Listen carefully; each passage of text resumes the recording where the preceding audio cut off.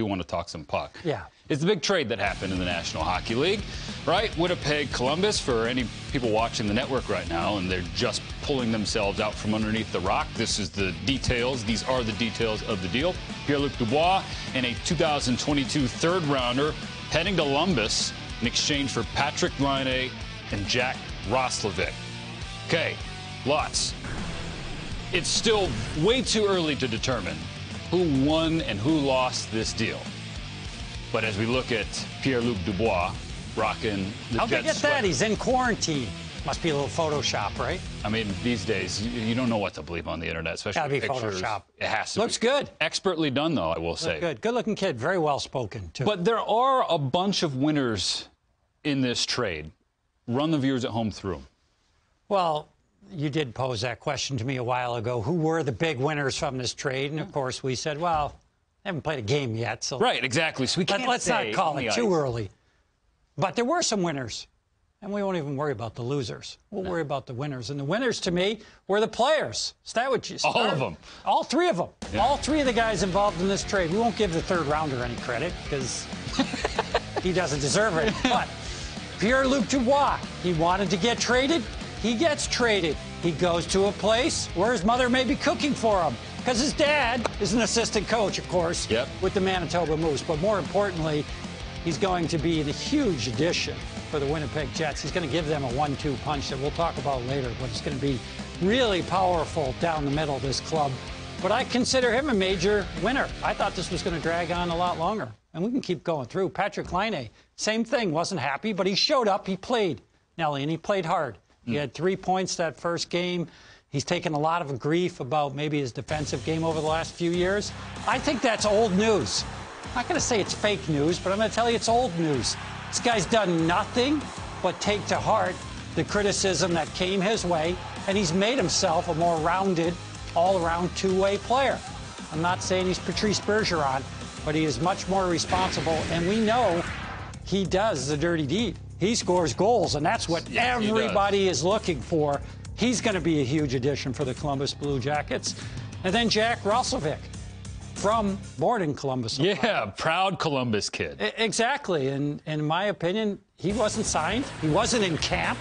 There wasn't any discussions of a contract being imminent either. He just made it known he wanted to be moved. For that reason, in my opinion, the big winners for this trade, all three players. They all come up huge. They all get what they want. They all got to back it up now.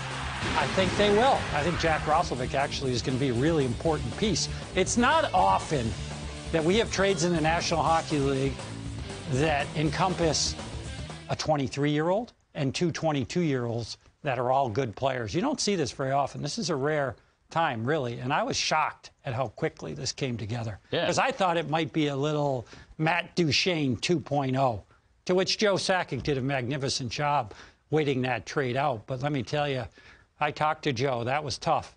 It took a long, long time. He had to show a tremendous amount of patience, which he did because he's a great leader. But not the case. Not the case for Jarmo Kekalainen, not the case for Cheveldayoff. And it's not just the youth that you point out, the age of the players. You know, a second and third overall pick being traded for each other, and then Roslovic, he turns 24 this Friday, so a nice homecoming birthday 25th present. overall himself. Right, so another first-rounder in the deal. It is very unique. This was multitude of unique situations kind of coming together as one for one big trade that had the hockey world buzzing. So now, because we haven't seen them yet, all we can do is sort of imagine, project, and forecast. Now, because I didn't go 1-1. I never played a game in the National like you did, Lots. I'm going to ask you to do that. Sure. How do things stack up in terms of center duos, okay, in that North Division? All right. Okay, so let's show the people at home how they all stack up. Let's show everybody what we've been doing today, wondering what are we going to do with one game starting at 10 o'clock? We're going to talk about things like this because they're interesting. And there's a lot to like. There's some to love on this here full screen. Top two centers by team in this division, okay? All right. In home, Monahan for Calgary, McDavid, Draisaitl in Edmonton, Montreal, Philip Deneau, Danny Boy, and Nick Suzuki, Hopper Pride. The Ottawa Senators, Norris and Artem Anisimov. Austin Matthews and JT. All right, I feel like I'm playing Roomy Cube right now. I can reshuffle the deck here and get it in order. Okay. Get a couple runs. Really easy. I can go 1 to 3. When I look at that list, Connor McDavid and Leon Draisaitl are the gold standard. Yeah, I mean, 2 of the last 4 Hart trophies. Yeah, just watch last night, the last second of the game, what those guys were able to accomplish. And yes, as you said, guys that have been MVPs back-to-back. Pretty impressive between the 2 of them, of course. But those 2 guys are the gold standard for me. That's who you'd want to start with if you could start with any 2 combination of those players on that list. The second group for me, well, that would be Austin Matthews and John Tavares. Still. Also understandable. Yes, they are a pretty dynamic duo. Austin Matthews has got a lot of Patrick Laine in him in terms of scoring goals, reinvented himself this offseason. We don't know what heights he's going to reach, but he is a guy that I don't even think he's gotten his full due other than he's been paid appropriately because he's very well paid, and so is John Tavares. They would be my second on that list. Okay, so, but does this new Jet combo crack your top 3? Because you get in the top 2. Are they in the top 3? Well, on paper? Because I'm not smart enough to remember any of the other ones, yes. It's not just that. They're good hockey players. It's a great duo. I would have them third on this list, period, and I could probably even recite some of the other guys. But they clearly, to me, slot into that third spot. And in some ways, there's some elements that they'll bring that even the other 2 units don't bring. And that's because not Mark Scheifele. He's going to score. He's going to make plays. He's going to do all the things that we've grown accustomed to see him do as a #1 center. He's got his own great pair going in terms of him and Blake Wheeler, the chemistry that they have. Quite frankly, you know, along with Connor, a little bit of a party that Patrick Laine wasn't always invited to, and I don't think that sat that well with him. But now that we just focus on the centers, down the middle, Pierre-Luc Dubois is different than my top 2 pairs because he's going to bring some scoring, some skill, some skating. Everybody kind of brought that, but a little bit of nastiness. What he did to Toronto last year in the playoffs, that was impressive. Mack truck. He was a Mack truck. Yeah. He was a dominant force. That's what Kevin Cheveldayoff is hoping when he rolls these 2 guys out down the middle. Add in Adam Lowry as that third center because it looks like he's going to fill that spot. Stasty's going to end up moving over to the wing. It's going to be pretty impressive for the Winnipeg Jets. Their challenge will be really just to try to round out that decor that used to be so good not that long ago until Trouba left, Bufflin left, Myers left. We can keep going. Yeah, everybody gone. Sherratt left. I'll stop there because it's only an hour show. Stop bringing up old stuff. Lots. Yeah. No, and again, like for the fans of the other teams that we didn't mention, if you don't root for Edmonton, or you don't root for Toronto, or you don't root for Winnipeg, it's not that you're top 2. Horvat and Patterson were my favorite. Right. It's not that they're not good, but like those top 3 are really strong. Yeah. Now for Patrick Laine, who's leaving Winnipeg, now trying to find a new centerman to help him kind of take off and help out the Blue Jackets offense. So here are the candidates. All right, geez, you're putting me under the gun right now. I am. I want to know all of the night. things. Thank you very much. Okay. Right. Domi, Texier, Roslovic, Koivu, and Grigorenko.